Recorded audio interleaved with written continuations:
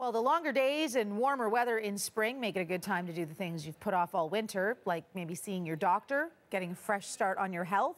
Dr. Joelene Huber is here now with some tips on staying healthy this spring season. She's a pediatrician and professor of medicine at the University of Toronto. Thanks so much for joining us again. Thanks for having me. So why is spring a good time to see your doctor? So a lot of us have been really inactive over the winter. We tend to stay indoors.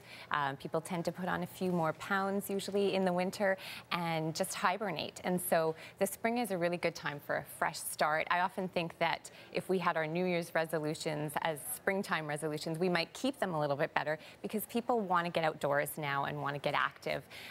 We've been out of the sun, so often our vitamin D levels are a little bit lower, and people tend to put off seeing the doctor. They only go for coughs and colds. So it's really important to go and get a checkup, even if you're feeling healthy. Get things like your blood pressure checked. As we're going into summertime and spring, it's good to get your skin checked so that you can get your moles checked and make sure going into the summer that everything's good that way. Yeah, kind of like a tune-up. A tune-up, yeah. It's health prevention. And a lot of people are spring cleaning their homes. What can happen there? Like, I mean, would it make you sick to clean up your home? I guess all the dust that you're bringing up. So, right, I mean, if you have allergies, for sure cleaning up can be a dusty time for people with mold and dust allergies. But it's also a good time when you're doing your spring cleaning to think about cleaning out your medication cabinet. So your medication cabinet will have unused medications or medications that are expired. And so I always think of the springtime, do your spring cleaning. If you always remember, let's clean out the medication cabinet and bring any unused medications to the pharmacy. Don't drop them down the toilet. Don't dump them in the garbage because that can get into the soil and back into our water system if you're dumping them down the drain. So just bring them back to your pharmacy in the Take Back program. Another thing, when you're cleaning your windows, check your screens. We've talked a lot about mosquitoes this year and mosquito-borne diseases, and we never really know if it's going to be a big year for West Nile. So make sure that your screens are in good repair. And then I also say it's a good time when you're doing your spring cleaning, just check your fire and smoke detector and check your carbon monoxide detector to make sure that's sort of your spring cleaning health things to check in the house. Yeah, those are all really great points. I'm still stuck on the dust though, because it is allergy season already, isn't it? We're coming in, so we're just getting out of flu. Some people are still having their coughs and colds, but we're just getting out of flu season, coming into allergy season, particularly for those who have pollen allergies. So as we start to see the beautiful blossoms on the trees and the cherry blossom season is coming up and flowers, that can be a really bad time for allergy sufferers, particularly for those who have allergies to pollen.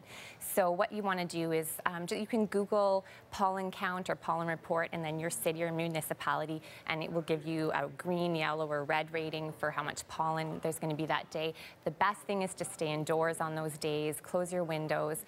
Pollen tends to be higher in the morning, pollen in the air, so if you can avoid being out in the morning.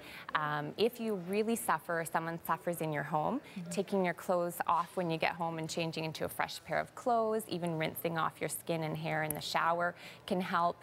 Not drying things outside like your sheets and towels on a laundry line, particularly if you have somebody in the home. And if you have a neighbor that suffers, or your mom or dad, if you mow the lawn for them, it can be really helpful for an allergy sufferer this time of year. Oh, those are all great tips. I like the idea of inside clothes and outdoor clothes. Yeah, and for sure take your shoes off, and you want to leave the pollen at the door if you can, so to speak. Instead of bringing it into the house. Great. Any other tips that you have at this time of year that people can cash in on? Well, we can't talk about getting outside and getting into the sun as a doctor without talking about sunscreen. So always want to put on, you should be putting your sunscreen on every day as a base layer, even through the winter, but particularly now as we're into the spring, we're outdoors more. Look for a Canadian Dermatology Association stamp on a sunscreen brand. You can pick whatever brand you like for your skin and just put it on your face, your ears, and your neck every day. Even if it's an overcast day, you want to do that every day.